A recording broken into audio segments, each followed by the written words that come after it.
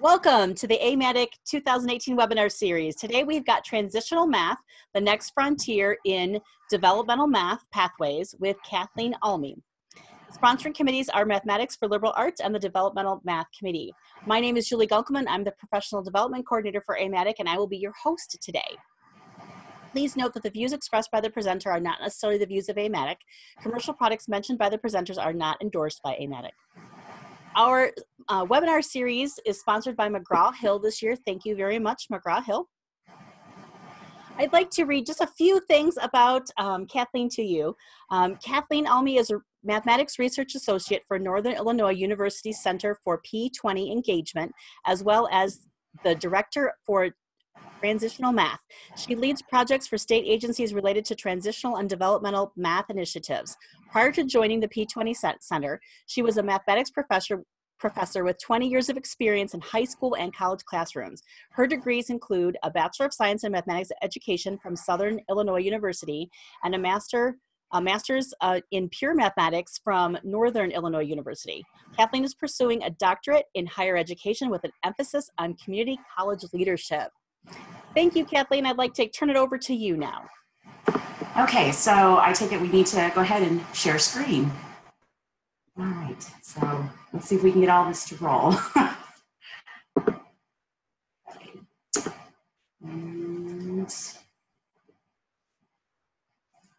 Okay, so Julie, do we have it correct now, or do we need to swap it again? You've got it correct now. Oh, awesome. Okay, and you can hear me all right? Yep. Okay. So, hi everyone. Some of you, I recognize some names in the attendees list, and some are new. Hopefully, I'll be giving you lots of interesting information this nice Wednesday. So, Julie introduced me. I'm Kathy Almy. Some of you have known me as math faculty. That was my position for a long time. But in the last year and a half, I've made some big transitions myself. I'm going to talk briefly about those and then move into what this whole topic is and why at community colleges it matters and it should be something of interest to everyone. So first off, and I want to make sure you know where I'm at. I'm in Northern Illinois, about an hour and a half northwest of Chicago, actually in Rockford, in my house today, and it's dreary and humid, so yay. Okay, so there I am. So my webcam, as Julie said, is not operating, but at least you can get a sense of what I looked like on one day that I liked my hair. Okay, so we know these things. The main thing is I've worked, and some of you I've worked with on this, but I've worked on reform locally, and then I worked statewide and nationally back and forth with different efforts for years. And the Pathways initiatives were the ones I was most interested in. So things like data centers, I don't think it's New Mathways Project anymore, it's their Mathways Project, but I worked a little bit with them, worked a little bit with the Carnegie Center and a lot with Carnegie Foundation, and worked a lot with the AMATIC's New Life for Developmental Math. And so the math literacy course, there's courses that are similar to it like Quantway and then Data Centers Foundations course, but they were developmental pathways courses that were offered for students that were headed towards non-STEM pathways, and we were trying to give them a different experience. And I absolutely, fully, still totally believe in that method, although and that's one of the things you'll see as we talk about today, some of the things I believed have evolved over time, definitely informed by research, but I'm still committed to the idea of doing whatever we can to serve students who need remediation, and whenever possible, using contextualization and ways to motivate them, because anyone who's taught this way knows it's motivating, it's effective, it helps students connect with content, and it's not the same old, which is something we need, especially for students that aren't particularly motivated or engaged with the math that we want them to be. So in the last year, we've had a lot of issues at my college, and to give you an idea of how many issues we have, we've lost over 30 full-time tenured math faculty at my community college I was at for a very long time. And I've read lots of things on volatility at colleges, and they say the way you know that a college is really struggling is if you lose your tenured faculty. And we basically had a mass exodus, and I was a part of that. And it started with RIFs, reduction in force, but then there was a lot of people that just like myself, I think I want to do something different and maybe potentially a more stable environment. So what I work for now is, and I use P20 Center in Northern Illinois University, And it's a center that is that deals with outreach. It works primarily in Illinois, but it also works with some other states on projects. We have a new law, so we'll be talking about that. And basically my role is I'm hired to help scale up these different initiatives that the state is working on. And because I'm crazy, I'm working on my doctorate. But one thing that's nice in it is that anytime I get a chance to choose a topic, I choose anything I can that has to do with developmental education and placement. And I read a lot. I've always read a lot of research, but now I read a lot of research. Just this summer, I read like 40 articles on placement and dev ed. And a lot of the things that I felt for a very long time have changed. I used to be like most faculty members that the placement exam is accurate, and if it says a student should be taking a developmental course, they should be. And what a lot of research has found is that placement tests aren't as accurate as we thought they were. And I think that as a faculty member, my perspective was always, we don't want to put them in a course for which they're not going to be successful. That is a bad outcome, which I still agree is a bad outcome. But one of the things that the research shows us is there's a lot of other bad outcomes that can happen when a student is in developmental education. They can end up not ever getting to college level maths. And we all know this, that we often, if you're just focusing on a pass rate of a course, that doesn't get the whole perspective. If we look at how often do they get to college level, how often do they complete, when they start in dev ed, their chances of that are much lower for a whole variety of reasons. But then there's also cost to the student in terms of time and money, but also sometimes their self-esteem. Students feel like they've been labeled as lesser than.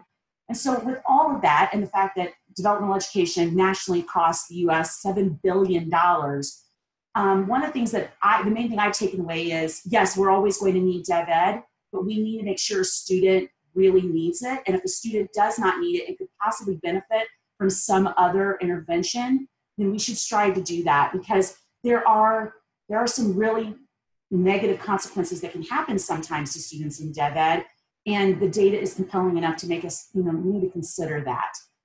So in all of that, let's talk about what transitional, or sometimes they're referred to as transitions courses are. In Illinois, we call them transitional, but if you start to look this up, you'll see both words used. So what I'm talking about are courses or content. They can be standalone courses, but sometimes it's content in different ways, online or embedded in other courses, that are offered to high school seniors who are at risk for being placed into developmental education. And you can do it in math, reading, and writing. Illinois, I lead the math efforts, but my role will morph into working on English language arts with the help of content specialists from those areas at some point. Now, I don't know if it's the near future or the far future, but I know Illinois is headed towards that. And the idea is not just that a student takes a course at the high school level. The idea is that there's some agreement often between the high school and the college that deals with the high school student's placement. Now, sometimes they can get direct placement into a college course. Sometimes there's an agreement that a student will take a particular test. Maybe it's a final exam. Maybe it's still a placement test. There's usually some agreement with the course that has to do with placement. It's not just necessarily a fourth year of math. There's more to it than that. So let's start with our first poll question. And Julie will bring that up. What I want to know is your college, so let's just start at the college level. Is your college working in partnership with any of your area high schools on any kind of courses or acceptance and placement?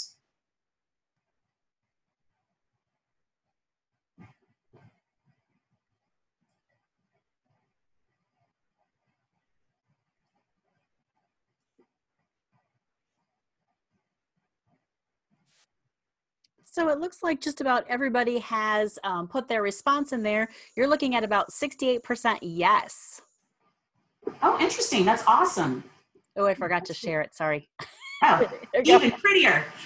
So definitely that's something, I want to learn from you as much as I'm giving you information. We will have some different places where, you can do the chat and the Q&A, and we'll have time for questions. But, if there's things that you have to share that are working or things that are not, I worked in reform long enough to know you can look at failures and learn just as much as you can from successes. The second thing I'd like to know is, I can get the whole question, my own slides to move. There we go.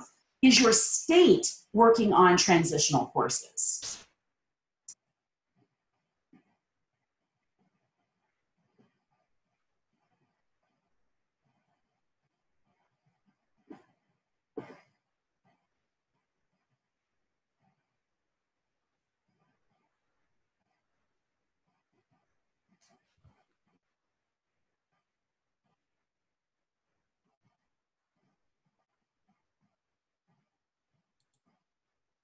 So it looks like about 47% said yes and 53% said no. That's really interesting. And that actually, I'm going to show you some information from the Community College Research Center in just a minute. And that it seems to echo what they have found as well. So maybe our sample here is representative. Lovely. Always like that. And then if you are in a state where your state is working on it, can we do the final poll? Can you, or maybe, no, we're going to use, I think, the Q&A or chat, if you can type it in, what state you're in. Yeah, just go ahead and put that in the chat window.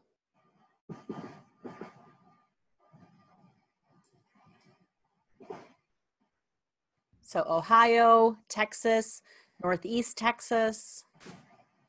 Come on, there's more of you than that. North Carolina, Texas again. So in the Q&A, we have New York. Oh, someone in Q&A had some, okay, perfect. Yep. I'll clear that. Is that it? I'll take them when we can get them. Okay. All right, perfect. Okay, that just gives me a sense of, oh, I saw Pennsylvania. Yep. Awesome. All right, so let's start looking at this just first off nationally, transitional courses. So CCRC did a nationwide scan over the course of last year. And in Illinois, I was interviewed for that.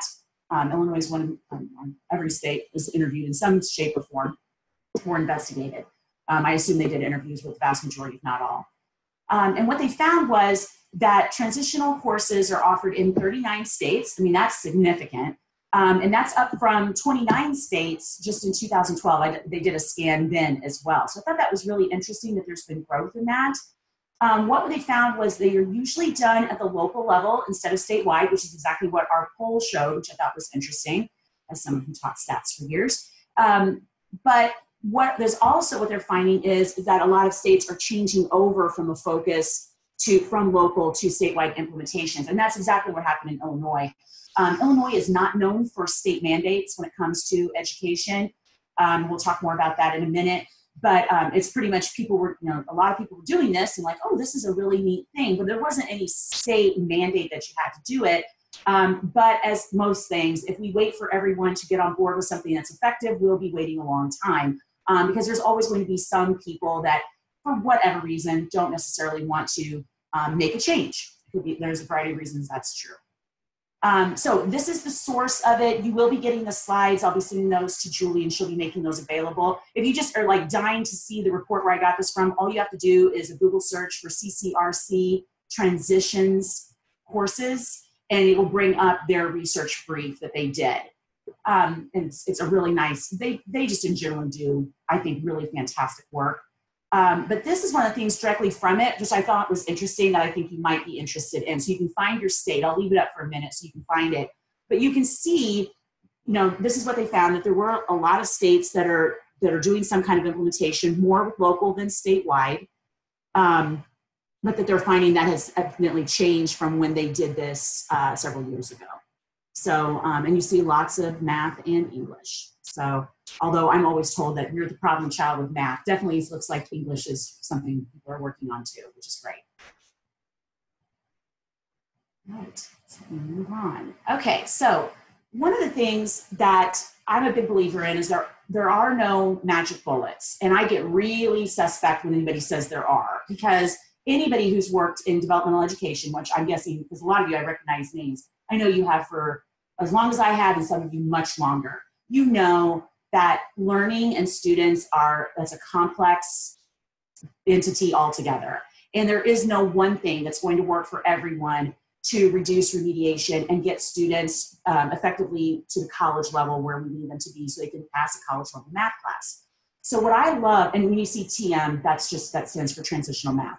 What I love about this isn't a fad or anything like that. It's just, to me, another cog in the machine that we're all trying to work on to reform and make math work better for students who aren't yet at the college level. So transitional math just supports all these efforts that are already happening. Because when it started happening in Illinois, because we have a mandate and we are scaling and everyone is required to do it, there were faculty who were like, we've been working on corecs. Are you saying like that's out and this is now the new hot thing? And it's like, no. No, they're just different and they serve different populations. So that's what I want you to see. So you've got, the developmental level, and we've all had, developmental courses, the traditional sequence forever, for over 40 years. And then over the last 10 years, pathways courses have come to be, and I mentioned some of those before. The math literacy course, and some of you I know well, that's the one that I've been working on for years. So we've got those courses that are an alternative to the traditional beginning and intermediate algebra. And some of you are in these states, there are states that have said you either can't have DevEd or you can't require students to take DevEd, or if we are going to allow you to have DevEd, you can only max have one course. And so what some states are doing is like, if you only have one course, they're picking a pathways course because they feel like that's a good, well-rounded course that supports non-STEM students. It can also support STEM-bound students and get them ready for potentially an intermediate algebra class after it. But that's what some states are doing. So that's a good option still, pathways courses. CoREC is something that the data is showing has a ton of potential. And CoREC is one that I have really changed my mind on, but I try to be true to what I want, when I work with people, what I want them to do. Let's look at the data. What does it actually say? And it changed my mind on a lot of things. I used to believe that CoRECs were only for students that were very close to placing in a college level. And that just isn't necessarily the case. There's a lot of students that actually can benefit from them. I don't think it's a magic bullet. I don't think everybody can be successful in CoREC. We all know students that come to us and they're basically functioning at the 4th grade level. I don't think you can just put them in a stats class and give them lots of tutoring and the magic's gonna happen. But there are more students than I think a lot of us recognize or realize. And one of my favorite studies that I learned about several months ago, but I think is fantastic, was the random control trial that was done. I believe it was at CUNY, the City University of New York, where they had about 250 students that they randomly placed. They had all placed into beginning algebra, that level. What they did was they randomly assigned them into beginning algebra with support, or elementary statistics with support. And of the 3 groups, the highest pass rates were the stats class at the college level. That was very compelling to me. I'm not saying that that's magic and everything, but there was a significant number of students there that passed a class. And in my mind, I was like, if they placed the beginning algebra level, there's no way that they could pass the stats class. And that's not necessarily the case. So what some states are looking at is having the default be if it makes sense for students to start in CoRECs, if it makes sense. If that's too much for them, either by placement or a student feels that that's too much, have developmental options, but have fewer of them that they feel are higher quality, like pathways courses that they feel are more current and up to date and in line with the goals that schools have now and are working on that college readiness piece in addition to just content. In addition to that, we're going to throw in transitional math, and that's what I'm going to talk to you about today. Transitional courses the idea is, let's try to reduce these number of students that come to us straight out of high school. They literally graduate in May, and in August are sitting in your developmental class. That's the population we're trying to address with transitional math. I have said this, and I really believe this. DevEd is never going to go away. We will always have students that come to colleges that need more support than they can get by just starting in a college level class or a CoREC class. But it would be nice if we had fewer of those. And so the idea of transitional math is that reduces those students to possibly the students that don't pass transitional math or ones that are returning adult students. But we can dramatically reduce the rate of that straight out of high school bam right into DevEd. All right, so let's look at Illinois, what we're doing and how it's different. Now, I'm not saying it's always better, but it is different than what a lot of states are doing. And I mean, there are times where I'm very jealous of how other states are doing their implementation. And there's times where I think that we are doing some things that are worth looking at. That's one of the reasons why I offered to do this webinar, because I think there's some lessons that we were learning that I think are valuable. It's not simple, but it has, one of the things that we've really, the way that the law was structured in Illinois and the way the implementation has been created is it's all about creating buy-in from both sides, high school and community college. Because again, we don't have mandates in Illinois. This is a first. And so you've got to have buy-in, because I know a law is like you have to do it, but we all know people find ways around any kind of requirement. We want people to actually believe in it and really do it for real, and this not be something that's a fad and just dies out in a few years. So one of the things that we do different in Illinois is we do emphasize the multiple pathways approach. We do not have a one-size-fits-all senior course. We want students to identify a meta major. We'll look at that more in a second. And we have 3 options for them based on meta majors. That means, you know, that's 3 times the amount of work, but it's not trying to put everyone into a box. We are highly emphasizing contextualized content, truly authentic, just like Pathways content that's aligned to careers. And this is not just a 4th year of algebra. And that's not lip service, it's legitimate, which makes it a lot harder to develop and do professional development and all of it. But the impact, as we've all seen, anyone that's taught any kind of Pathways courses at colleges know it's worth it because it can work. We do not have a statewide curriculum. We do not have a statewide text. Illinois does not operate that way.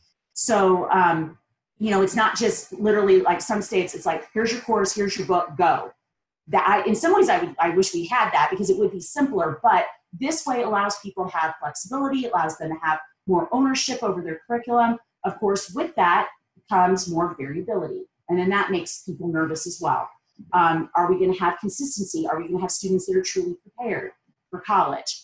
So one of the big things that governs everything that we do, and I'm not saying other states don't do this, but I'm saying this is like a heavy emphasis in Illinois, is we are all about the partnerships between high schools and community colleges and building trust and relationships, and there's equal oversight between them. Also, we do not have a several $million grant from a foundation funding us. I wish we did. We've applied for some. We'll continue to apply for them. Anybody knows any grants that are, you know, that are offering grants, foundations that are offering them, we will continue to apply for them. I wish we had that, but the work continues. And the way that we've done that is we've had state groups that have offered funds. We've had some private funders that have offered, and we continue to work with them and piece that together to be able to pay for this at scale. It's not simple. We have to be resourceful, but it's happening. And we'll continue to try to seek, we always are trying to seek more funding, but when we do get funding, we try to be very careful how we use it to make our money go as far as possible, because we don't have that big grant from a corporation or a foundation. All right, so Illinois, let's look at the wonder that is my state, which, by the way, it sounds like I don't love it, but I do. This is where I was born and raised. I've lived at both ends of it, and I love this state, but we have a lot of challenges. Number one, we have over 700 high schools, and only 3 years of math are required to graduate. 48 community colleges, which are organized into 39 community college districts. So like City Colleges of Chicago is 7 colleges, but they operate as one district, but it is 7 colleges. And then there's 4 colleges, Illinois Eastern Community Colleges, they operate as a district. We are a local control state. We are all about that at any level that the school gets choice and decision-making power, that there's not a board of regents. We don't have a board that will say everybody has to do this. There are things that come from our state board of ed for high schools that they have to do, but they still get a ton of local control over what they do. Everyone is unionized throughout our state, high schools and community college levels, and a lot of universities are as well. We had a horrible budget stalemate for 2 years, and it broke in June 2017, thankfully. And we had no troubles getting a budget this year, which was great. But for 2 years, there was hardly any money going to colleges and universities. There was still funds going to K-12, but the colleges and universities were, in all senses, cut off through the stalemate, and that was incredibly difficult. And because of that, there was a lot of impact. There was a lot of rifts, so reduction in force throughout the state, not just at my college. We've lost a lot of students. There's just been this mass exit from our colleges in terms of people who teach at them and work at them, and students who go to school in Illinois. So there's been a lot of effects. We've had all kinds of initiatives to reduce remediation, but nothing's been required or at scale. And so this is the takeaway. You can do it here, you can do it anywhere. So that's, you know, there's going to be things I'm going to talk to you about, and you'll be like, well, we don't have to deal with that issue, which is, and what I say to you is great. And that's going to make, if you're interested in doing this, that much easier to do. And I'm envious, but I do know that even with all these challenges, we are still getting a lot done, and you can make progress and get things moving. And I'll be honest, a law helps. I'm usually all about faculty grassroots-led efforts. That's what I've been on the vast majority of my time working with reforms. But there are limitations to those in terms of reach and scale, and I have seen that firsthand. And so there are times I'm just really grateful to have a law, because some people will always be obstructionist just to be so. And this allows that to not necessarily occur. Doesn't mean I don't want their buy-in. I do, but I don't want to bring them kicking and screaming with me. But having a law does help somewhat.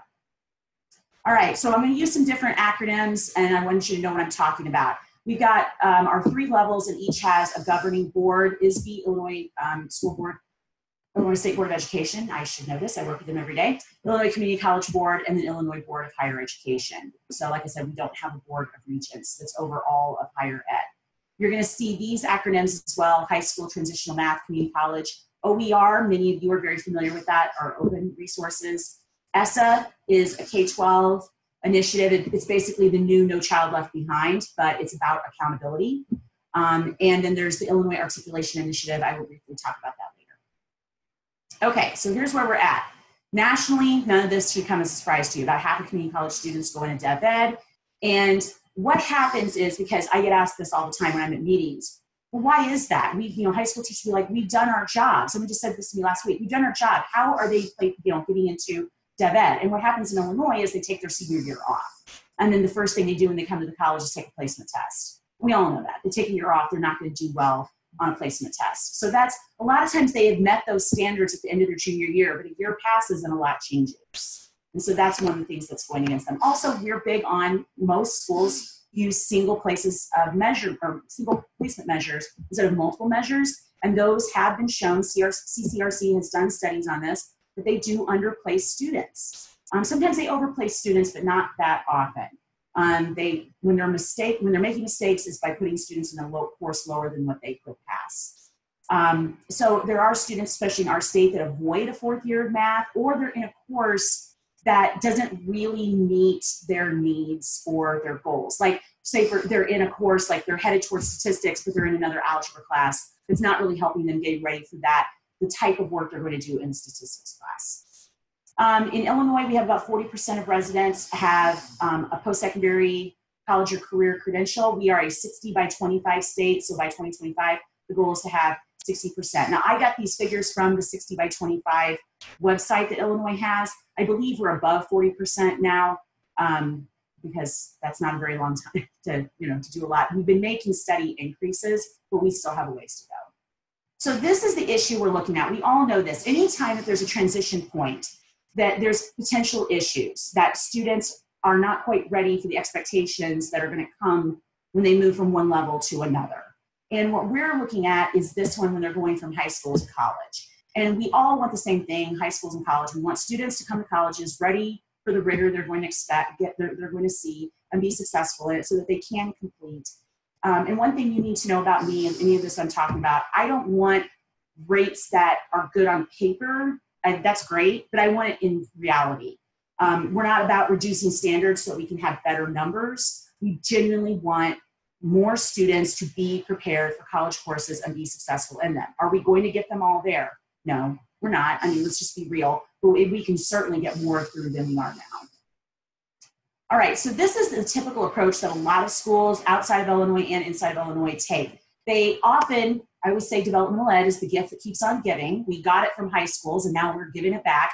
A lot of times a college will make a reform, and the high school will be like, well, that's really cool. We should offer that as a senior course. And so they might offer intermediate algebra. A lot of them like to offer these pathways courses. So we had high schools approaching our college 4 or 5 years ago saying, hey, we heard about that math literacy course you have. We'd like to offer that. And we're like, okay.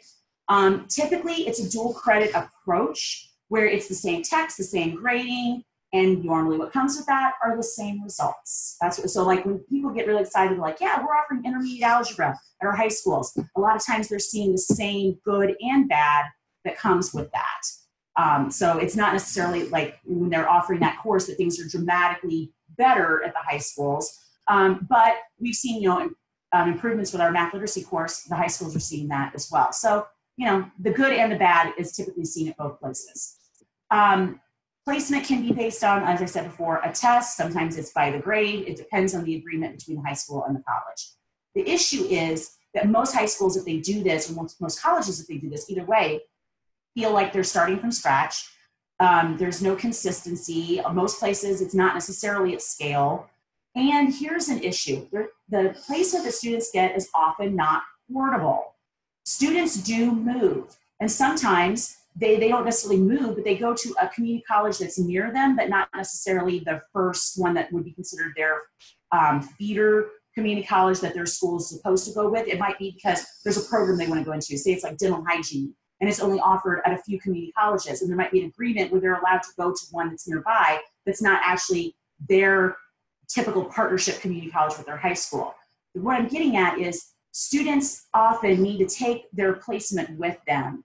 And if they go beyond where this high school and college agreement is, sometimes that fourth year is for nothing. And so that we've seen, and that's really discouraging to students. And the cost model has been based on the college approach. The high school typically uses whatever textbook the college is using, and that is just not affordable with the way that high schools, their cost approach. They're, in college, it's not affordable for college students either, but they're individually paying for it. In the high school case, the high school is absorbing all that cost. And when it's consumables, that's particularly expensive. A lot of high schools, they like to use technology, but they're not necessarily one-to-one, and they're not necessarily ready to use online homework systems. And so the idea that you can just translate that directly to high school does not always work. That's what they found. And they need more flexibility with how they use materials, open materials whenever possible, or what they would like. So this is the law that we had in Illinois. I'm giving it to you in case you want to look it up. And like I said, we get the slides later so you can actually get the specific number. It has 4 components to it that are all about improving readiness for college. So we call it the PWR Act, Post-Secondary and Workforce Readiness Act. The 4th piece is transitional math, and that's the part that I run for the state. So these are 4th-year courses that are supposed to smooth this transition to college, but this is not dual credit, it's not AP, it's not dual enrollment, it's not for college credit. These are high school courses offered at high schools by high school teachers. That's the idea, which makes colleges nervous. And I'm just going to be very frank with you about that. And I want to show you the things that we've done to ensure quality and to hopefully reduce, I'd love to remove the concerns that faculty have. All right, so this is the approach. This is it in a nutshell. Simple, but not easy. So the idea is junior year, high schools are going to determine if their students, or they project them to be ready for college math based on multiple measures. If they are not ready, we are not going to wait till they start college. We're going to take care of it their senior year. And they're going to take this co-developed course that's been developed between the high school and the college that has portable placement. We'll talk more about that, what that means in a minute. And then they're going to get college placement as soon as they pass the course. That's the idea in a nutshell of what we're doing. But we're doing it with every high school, except for the ones that opt out by the laws. The law has a provision for that, and every community college. All right, so here's our overview. We have 3 meta majors. The name STEM is not accurate, and we did ask for that to be changed in the law, but the state agencies did not want to change that. But what I want you to understand is that pathway is for the student who is headed towards college algebra. It might be in a STEM path, it might be in elementary education. So it's not necessarily they're headed towards traditional STEM, but that's the name of it in the law. Then there's like the non-STEM path. Those are the students that are headed towards statistics or a quantitative literacy course, and then the students that are headed towards a technical field. We just need students to think broadly, which one do you think you will head towards? The law says if they don't know, the default is QL. The default is not basically Algebra 2. Although that STEM course is not identical to Algebra 2, there's a lot of similarities between it. So the idea is these high school courses, if a student gets a C or better, they get guaranteed placement at any Illinois community college. That's what the portability piece means. And they get placement at any 4-year university who elects to accept it. 4 years in our state are not required, but they can accept it. The placement is determined by a grade. So I know some of these things you're going to be like, well, that isn't the case in our state. So when you're looking through the information I'm giving you, there are some things here that I think will be nuggets that you could use if you're interested in doing this on a small or larger scale. Even though some of it will be specific to my state, definitely. But we're not basing it on a placement test. We're giving basically, and you know, college faculty get very nervous about this, but what I try to remind them, and I would have been nervous too about this. I mean, I'm not saying I wouldn't have been, but these courses are not just any old course done any old way. You'll see that in a minute. There's a lot of rigor, expectations, and requirements and oversight. But as I remind them, do you give your students Accuplacer at the end of your intermediate algebra class before they go to your stats class? And no, we don't. And so that's what we're doing for these students as well. If they take this course and it's approved at the state level to be meeting the requirements it's supposed to be, they get a C or better, they get placement without a placement test. There is flexibility with implementation. Some schools will do, most schools will do these as standalone courses, but some will embed the competencies. We don't have objectives or standards, we have competencies. And the competencies sometimes are embedded into, like, say, a technical course, like a welding course. And the student can do, basically, they're already doing a lot of that content anyway, but they'll get math placement while they're doing their welding class. And I mentioned the portability. I will give you a link later for where you can get into the nitty gritty if you want to see our state policies, our competencies, all of it. It's all available online. The main thing is for that student to be able to get that placement and take it throughout the state, the course that their high school is offering has to meet the policies and the competencies that have been defined at the state level. Now, all those that were created, policies and competencies, were all made by work groups with college and high school faculty on them, as well as administrators and all other kinds of people. It wasn't just a legislator that said, this is what you're going to do. There was a lot of ownership with faculty in terms of crafting how this law would be put into action. And I think that was very smart. So this is our flow chart, so you can see the different pathways. So we've got the transitional courses on the bottom row, and the law requires that every high school has to offer at least one pathway and offer a transitional course, or they have to opt out. They're not all going to offer 3 options, because I work with some high schools that have 100 students in the high school. So I mean, it's not even possible. But the goal is to offer at least one of these courses. And then you can see above the outcome courses for which they get placement. For example, if you do the transition to college algebra, which is what a lot of schools are calling it, the student gets placement in college algebra, but they also get placement in everything below college algebra. So a stats class, and I'm talking about an elementary stats class that usually has like an intermediate algebra prereq or beginning algebra prereq, not one that has a college algebra prereq. But they get placement into stats, a gen ed math, quantitative literacy, a tech class. They get a lot of placement. If they do the transition to QL, they get placement into several non-STEM college courses as well as technical math. All of these courses have algebra in them, but the amount varies. All of them are highly contextualized. That amount varies too.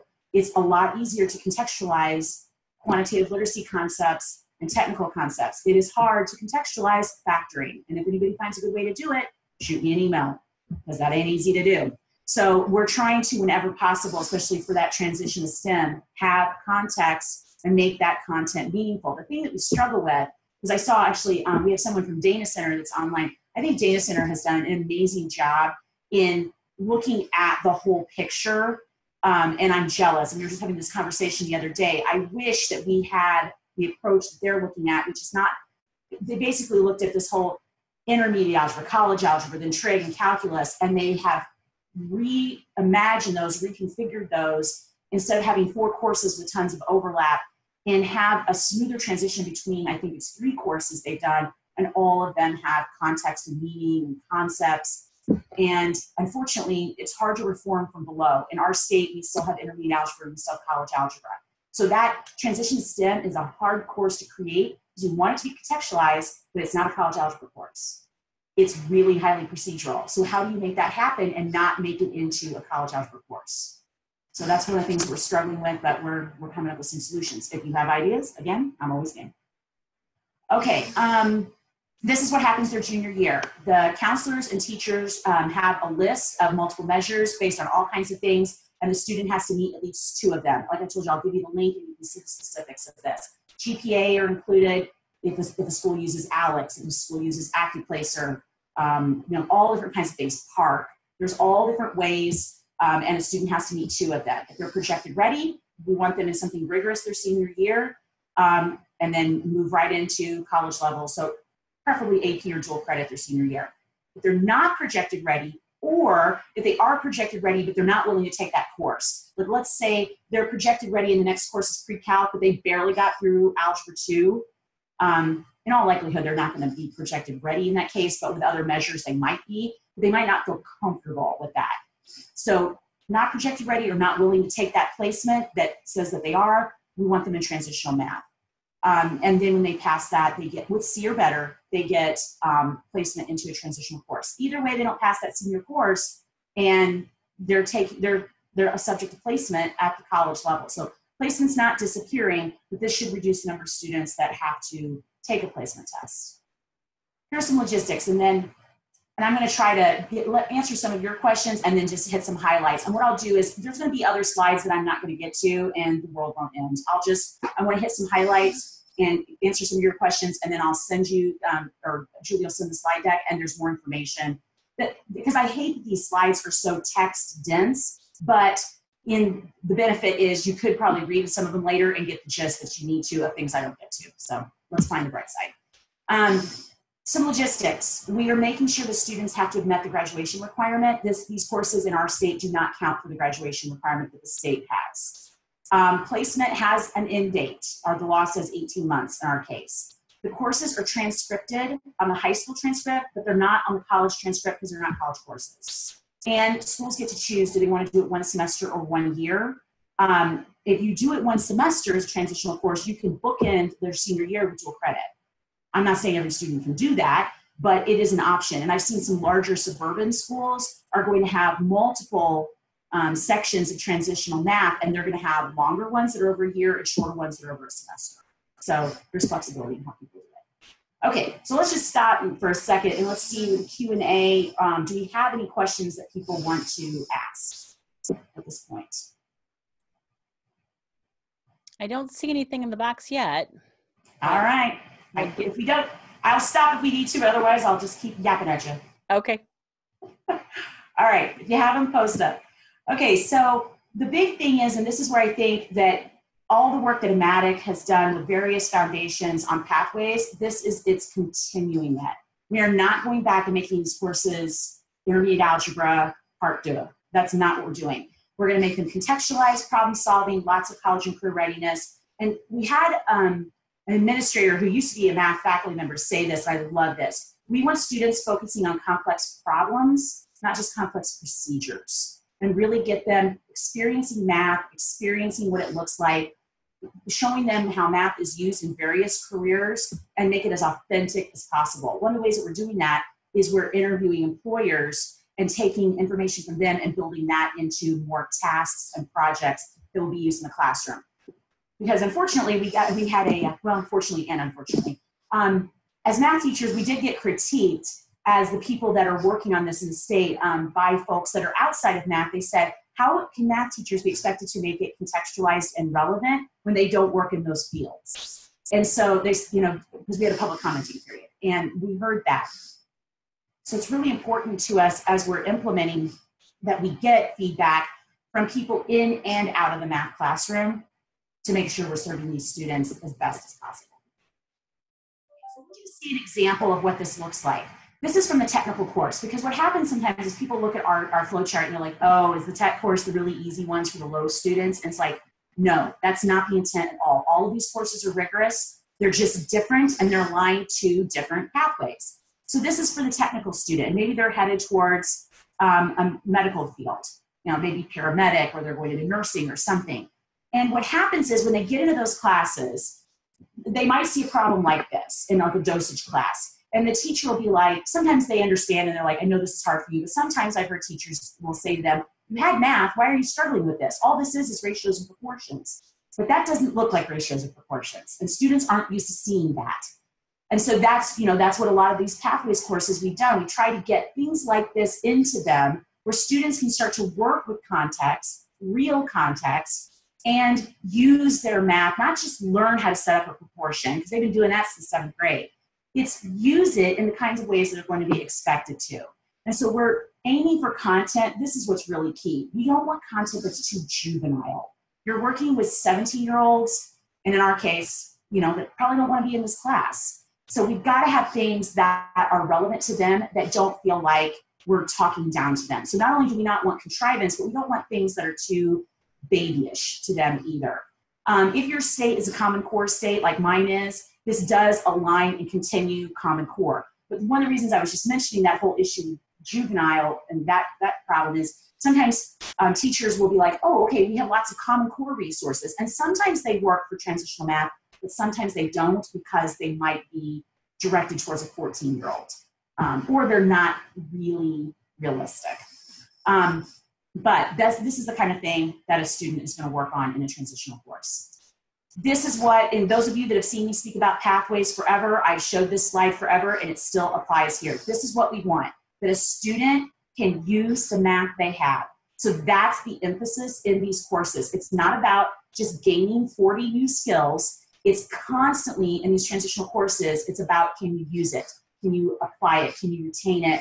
Can you make use of it? Because we all know this, like when they come into a college algebra class, okay, in theory, they've had algebra 2 or intermediate algebra. But as soon as you start working on rational expressions, and they have to find a common denominator, and you're like, okay, we have to factor. And they're like, what is this factoring you speak of?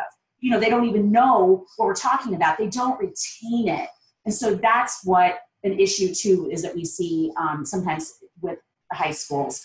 And high school teachers mention this too. They know this. The students aren't always retaining and connecting concepts. So that is, the premise of these courses is based in problem solving and a high cognitive load. I mean, it's not going to be parsed out into just skills. Everything is, we start with problems and we get skills as we need to be able to solve problems so that when they get to a college class, that's what they're ready to do.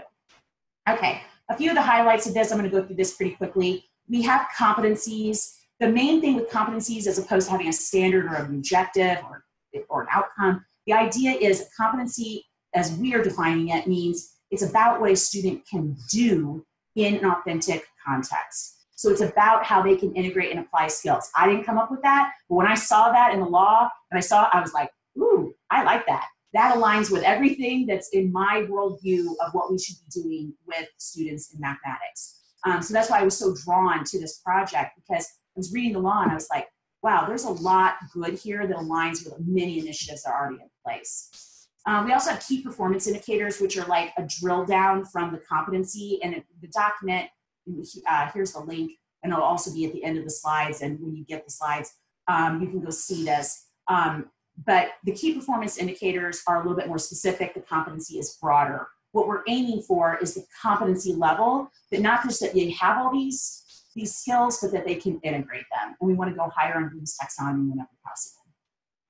Okay, what are the benefits? You're going to serve underrepresented groups more. You're going to increase equity and access, especially in our state, because we are not doing this based off of that the schools have to have their own grant to afford textbooks, or they have to even be able to afford a textbook.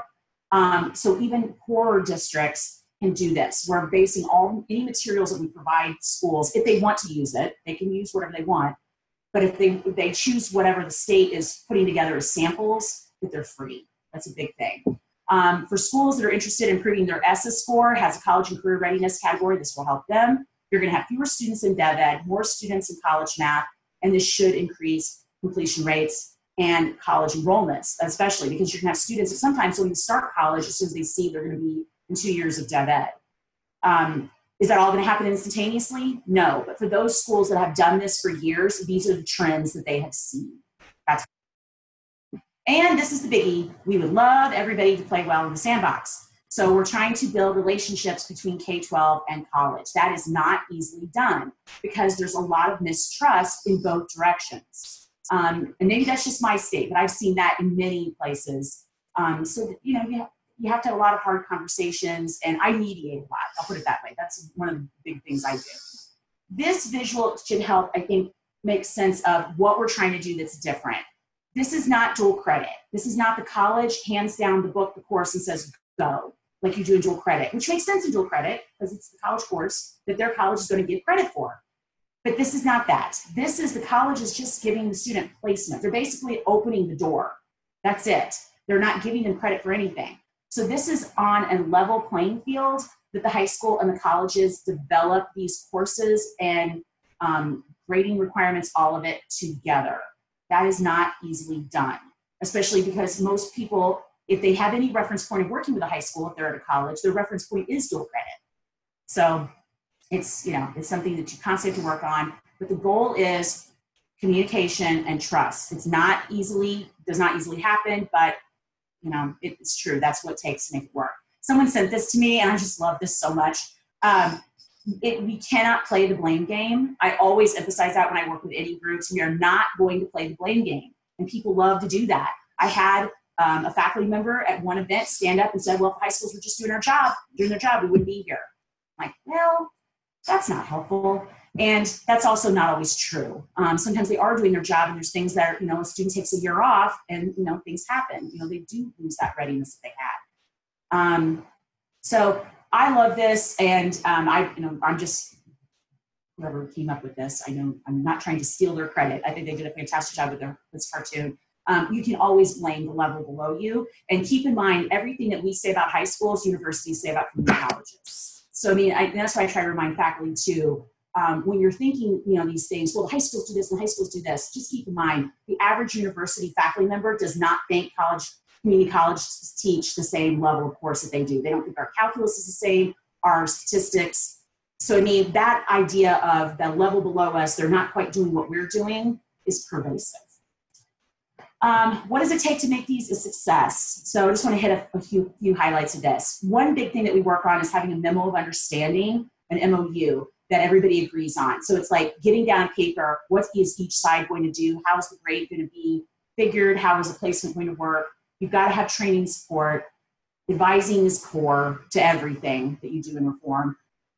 We have to evaluate and improve things over time, and the relationships matter.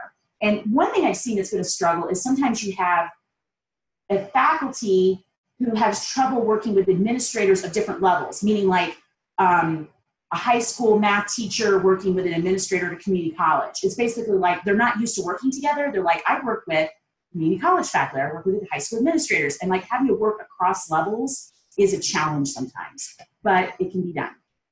All right. I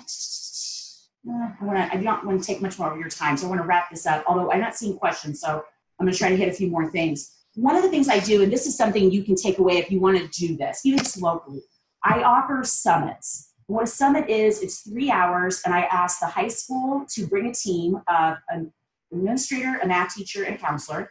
Each high school brings their team, and then the community college brings their team. And those are minimums. More are welcome.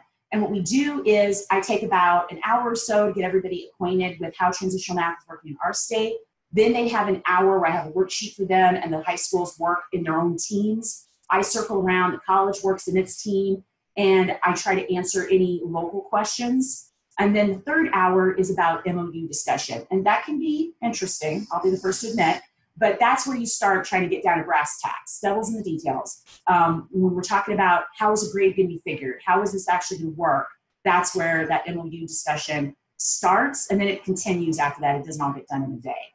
I've done 13 of these. I started last October, I think I started, and I did 13 between October and May. And I got 13 starting, and they're like almost all between September and October. So I get a lot of miles. I'm running all over Illinois. I want you to see our grading requirements. This is something we came up with as part of our state policies. At least 25% of the grade must come from problem or project-based tasks, and that is to ensure that applied component is being factored into this course. It's not just another algebra course.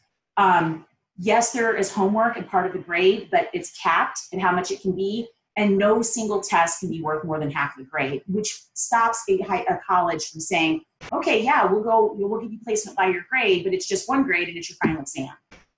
In effect, making a placement exam. So that stops that. So basically it's checks and balances on both sides, and we come up with something that makes sense and is reasonable for both levels. I'll skip past the rest of that. I'm gonna skip that too as well. Okay, the last thing I want to hit before we close it up is this is how we are ensuring quality in Illinois. And this is an idea that you might want to be interested in, or you might not. It depends on your perspective. In Illinois, we've had forever this thing called IAI, Illinois Articulation Initiative. And it's this group, and they have a panel, and we have them for all different kinds of things, like Gen Ed Math has one, Math Majors has one. But what they do is a panel made of community college and university faculty that meet with state agency personnel, and they meet twice a year, and they look at courses that are submitted. If they meet the requirements, there is granted transfer, and that transfer works with any college or university throughout the state. So students, they love this because they can take their placement throughout, or not their placement, their credit throughout the state. We're emulating that with this process. We have a portability panel. So it's made up of high school or community college faculty and a few from university level. And they will be looking at some kind of documentation. We're figuring out the details of that. And if they determine that the course has met the policies and competencies that are supposed to happen, then that course is stamped portable. And any student that passes it with a C or better at the high school gets a code on their high school transcript that when the college sees that code, that means they have to give them a certain placement. So they have to let them in a certain courses. This is the idea of trying to build collegiality and trust and have everybody at the table and really including faculty. But it is not simple. I will be the first to admit that. But it does let faculty have ownership over the process. All right. I only had a few more, but I'm not going to hit them. I'm just like, is there any other questions? Yes, we're going to do professional development. We're building curriculum resources. We will have a new website in the near future. The website, if you go to now, is pretty bare bones. We're going to have a new one with a lot of things that we've been working on. So if you're interested in seeing that, check back in about another month and a half to the current website, and it should forward you to the new one. And so we're working on all kinds of things, professional development, everything under the sun. So I'm going to click past this. I wanted you to see where we're at with scale. We're estimating about 40% of our high schools are going to be doing this in fall 19, but the law says we have to get to 100%, either do it or opt out. So we're going to have a lot. Okay, so I saw some questions. What do you believe explains why Julie, did you want to take them? Yeah, that's okay. There is that one question that came in. It says, what do you believe explains why transitional programs work better than standard algebra-based programs? Is it simply the emphasis on career context? If we simplified all the initiatives out there to one thing, would it be giving people something besides algebra? Yes, and I think it's what it's doing is that these programs are based on the same philosophy that Pathways courses are based on, which is not just teaching skills separately, but trying to integrate them as much as possible by asking students to solve bigger problems. Context research shows is effective with students, and it's motivating, and it helps them make sense of things. And that's what these courses are taking advantage of. And so that's why we've already seen some success, and I know we'll see more. You had one more, and it was, if statewide initiatives are not present, like in Illinois, what are some ways that schools can or have addressed the portability of the courses? Oh, that's awesome. What you can do is, and I've seen some schools do this, if there's a particular school that you know that a lot of times students from your school will go to because they have a particular program or whatever, you can set up a local portability agreement that between maybe your chief academic officers, they talk about this and they agree to accept each other's transitional placement. So you can basically cobble it together with any colleges or universities that you work with regularly. And the main thing is to have a discussion and to let them see what you're doing and why it's worth having that, that placement. Yeah, it is 12:59 my time, so we only have 1 right. minute. If I could switch over, I can keep you on the line. I know there are some more questions if you wouldn't mind staying, but I wanted to make sure that people could do the survey and wrap up before they have to go. All righty. Okay, let's see. I'll stay on, but yes, you can go and do that. Okay, perfect.